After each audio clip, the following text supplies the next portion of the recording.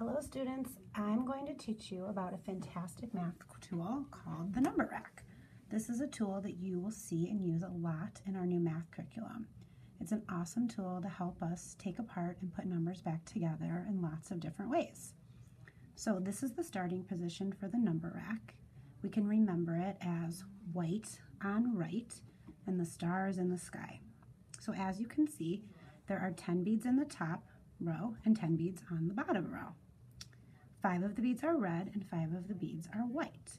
So I can see 10 as a whole row pushed over, or I could also see 10 as being 5 reds on the top or 5 reds on the bottom.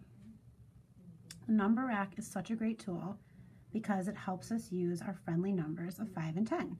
And friendly numbers are the numbers that are easier for us to skip, count, add, and subtract with. So when I use the number rack, my goal is to learn to use it without counting by ones. Instead, I want to move or count the beads in groups. So for example, when I want to see or make 6, I can see that there are 5 reds plus 1 white. Instead of counting 1, 2, 3, 4, 5, 6, I'm going to try to make my 6 in as few pushes as possible. So here's my 6 that I pushed over. I also might know that this is 6 because I see 6 beads here and 4 more on this side, and I know 6 plus 4 makes 10. Knowing my combinations to 10 and 20 really helps me become automatic and fluent with my addition and subtraction facts. So let's practice. I'm going to push some beads over, and I want you to try to figure out how many beads that you see. Remember, try to use the colors to help you see the groups rather than counting each bead. Turn and tell your neighbor how many beads you see. Are you ready? If you said 15, you are right. I can see this in many different ways.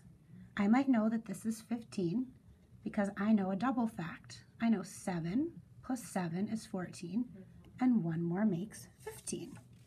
I could also look at that and know that it's 15 because I see 10 red beads and 5 white beads. And that's another way to see 15. I can also use my number rack to compare numbers.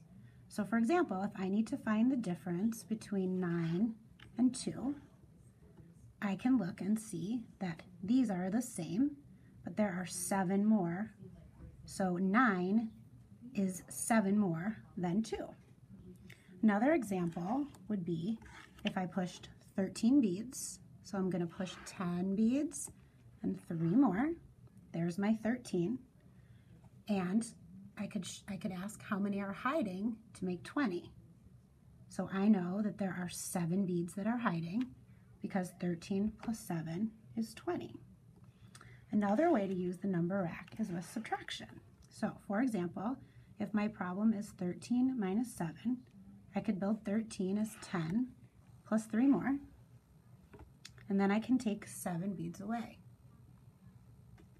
Here's my 7 beads that I'm pushing away, 5 and 2 more. So I can quickly see that there are 6 beads left without needing to count back by ones.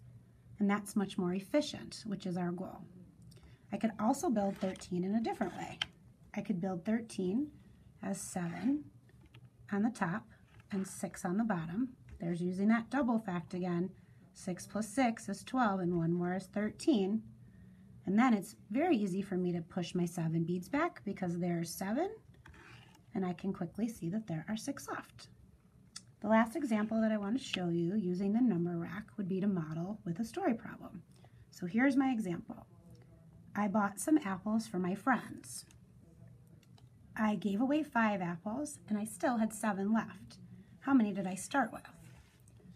So I know when I write an equation for that problem that I don't know how many apples I started with, but I know that I gave 5 away and I have 7 left. So I can use my number rack to model this problem. Here's the 5 beads. Can show my 5 apples that I gave to my friends, and I can use 7 beads to represent my 7 apples that I had left, and then I can see that my total I started with are 12. Here's 5 and 5 and 2 more to make 12. So I hope this gives you a quick overview of how to use the number rack as a tool to solve all different kinds of math problems.